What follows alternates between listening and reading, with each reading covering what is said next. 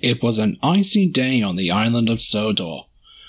The engines were working very hard. They didn't mind the cold because they had toasting hot fireboxes to keep them warm. That evening, the engines were waiting in the sheds.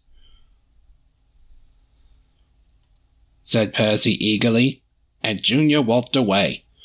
Splatter and Dodge weren't too happy about this.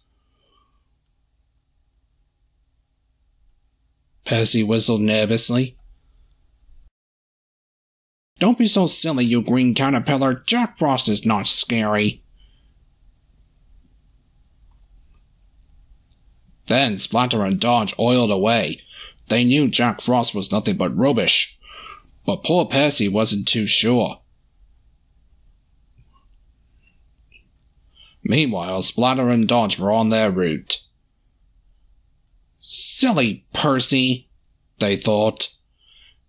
Getting his couplings in a twist all because of Jack Frost. Percy made his last delivery. The station master was pleased to see him. So Percy's driver parked him in a siding with only a lamp for company. Percy's driver and fireman left to go to bed. Later that night, the icy wind howled. It started to snow. Soon, Percy's face was so cold, an icicle hung from his nose. Now he really is Jack Frost. Soon enough, Splatter and Dodge were on their way back home to the sheds. In the fog, they saw strange and lengthy shapes. Scary Jack Frost. Scary Frost! They cried. They tried to race away as fast as their wheels could carry them. But little did they know the rails were slippery and Splatter and Dodge slipped off the rails right into a snowfield near Percy. Ah, Scary Jack Frost will get us! Why didn't we listen to Thomas and Toby's advice? The next morning, George the steamroller came in with the extra coal, and Henry came with the cranes.